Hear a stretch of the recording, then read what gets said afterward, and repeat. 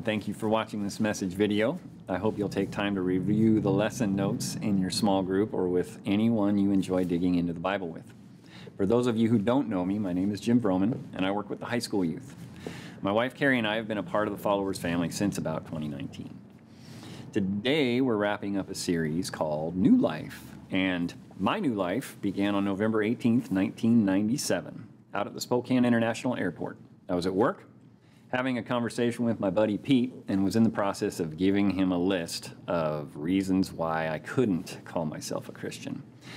And Pete said to me, "You don't need to get cleaned up. You just come to Jesus, and anything that needs to be changed, he will change it."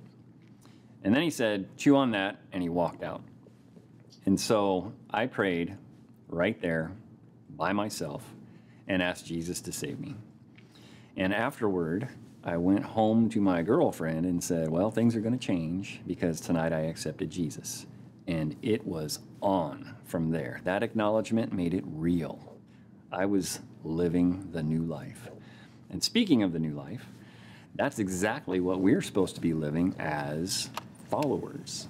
2 Corinthians 5:15 and 17, he died for everyone so that those who receive his new life will no longer live for themselves. Instead, they will live for Christ who died and was raised for them. This means that anyone who belongs to Christ has become a new person. The old life is gone, a new life has begun. Now, with my new life came a desire to know God better. So I started to read the Bible, and I joined a small group to study the Bible. I even read it cover to cover, Genesis to Revelation. And here's how my brain worked out the creation story in Genesis. God is a dad who created everything for us, his kids. And here's what we're told. Genesis 1:27. So God created human beings in his own image. In the image of God, he created them. Male and female, he created them. Then God blessed them and said, "Be fruitful and multiply, fill the earth and govern it. Reign over the fish of the sea, the birds in the sky, and all the animals that scurry along the ground." Then God said, "Look, I have given you every seed-bearing plant throughout the earth and all the fruit trees for your food." So bottom line is this. God made us and everything else because he wants a family. He loves us that much. He wants to know us, and he wants to be known by us. So he makes everything, and he makes it all good, and then we just jacked it all up. And in the process, we broke our Father's heart. I heard a radio preacher years ago say it like this. This book tells us about the creation story and how God made everything, and he made it all good. And by page 3, we messed it all up. And when Adam and Eve did that, they ran away and hid. Genesis 3:7, at that moment, their eyes were opened, and they suddenly felt shame at their nakedness. So they sewed fig leaves together to cover themselves. When the cool evening breezes were blowing, the man and his wife heard the Lord God walking around in the garden. So they hid from the Lord God among the trees. Then the Lord God called to the man, "Where are you?" This story reminds me of a dog I once had, by no coincidence named Pete. Now, Pete was a pretty good dog, but he had a few faults. You know how some dogs are aggressive toward the UPS man? Well, Pete, the dog, was not that way. Instead, he was aggressive toward the package that was left behind.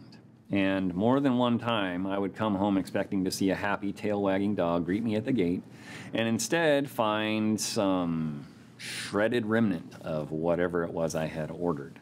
And then after a brief search, I would find a cowering dog hiding behind something. Have you ever blown it? I know I have. And in those moments, God is like, dude, where are you? Seriously, look where you are. Come back to me. I'm right here. We can work this out. And the thing is, we're all that way. And the reason is we all have a sinful nature that is hostile toward God. Romans 8:6-8.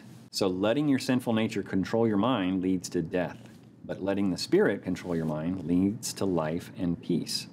For the sinful nature is always hostile toward God. It never did obey God's laws, and it never will. That's why those who are still under the control of their sinful nature can never please God. It's our responsibility to pay attention when the Holy Spirit is telling us we're sinning, and then we are to stop. That's what living by the Spirit looks like. Are you being controlled by the Holy Spirit or by your sinful nature? Let's check to see what being controlled by your sinful nature might look like. Galatians 5:19 through 21. When you follow the desires of your sinful nature, the results are very clear. Sexual immorality, impurity, lustful pleasures, idolatry, sorcery, hostility, quarreling, jealousy, outbursts of anger, selfish ambition, dissension, division, envy, drunkenness, wild parties, and other sins like these. Hey, I'm going to jump in here and mention two things. First, none of us in this room are guilty of all of that, I hope. But there's a lot on that list, and we can all identify with one or two at least. Crazy thing is, in spite of that, God still loves us, and He sent His Son to die for us and to save us. I'm sure everyone in the room is familiar with the most famous verse in the Bible, John 3:16. For this is how God loves the world. He gave His one and only Son, so that everyone who believes in Him will not perish, but have eternal life. God sent His Son into the world not to judge the world, but to save the world through Him. Oh man, Jesus didn't come to condemn us. He came to save us and give us new life. He wants to give new life to everyone. All we need to do is receive it. And I hate to do a cliche rhyme, but this is it. We just need to believe it and receive it. That's the totality of the work we have to put into it. And the truly amazing part is, we don't have to get cleaned up first. Romans 5:8. God demonstrates His love for us in this. Yet, while we were still sinners, Christ died for us. Unbelievable. Yet, while I was still sticking my middle finger up in His face, saying, "Stay out of my life," He gave up everything to save me. It's just like my buddy Pete, not the dog, told me nearly 25 years ago. Doesn't matter how nasty you are. You just come to Him. If anything needs to be changed, Jesus will change it. And guys, you don't have to do that in a church. You don't have to do that at a Billy Graham crusade or a Promise Keepers conference or while putting your hand on the TV during a Jim and Tammy Faye Baker episode. No, it doesn't matter where you are. What matters is that you genuinely believe you need to be saved from sin and that Jesus is the only one who can save you. But know this, we're not supposed to be quiet about it. For example, look what Jesus said. Matthew 10:32. Everyone who acknowledges me publicly here on earth, I will also acknowledge before my Father in heaven.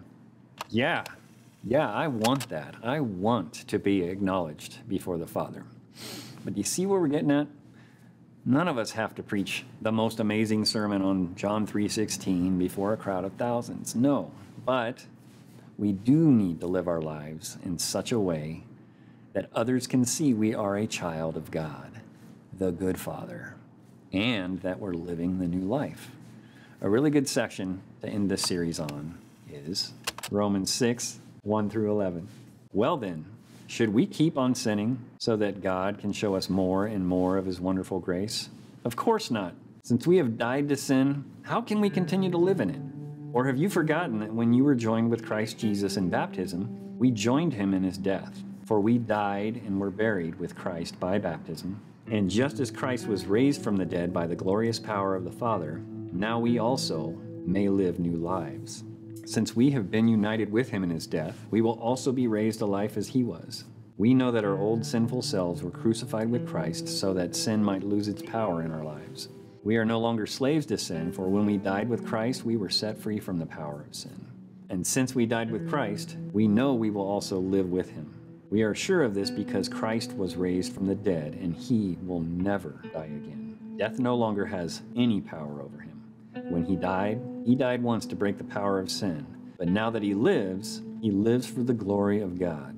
So you also should consider yourselves to be dead to the power of sin and alive to God through Christ Jesus. Anyone who belongs to Christ has become a new person. The old life is gone, a new life has begun. I'm Jim Vroman, and I'm living the new life.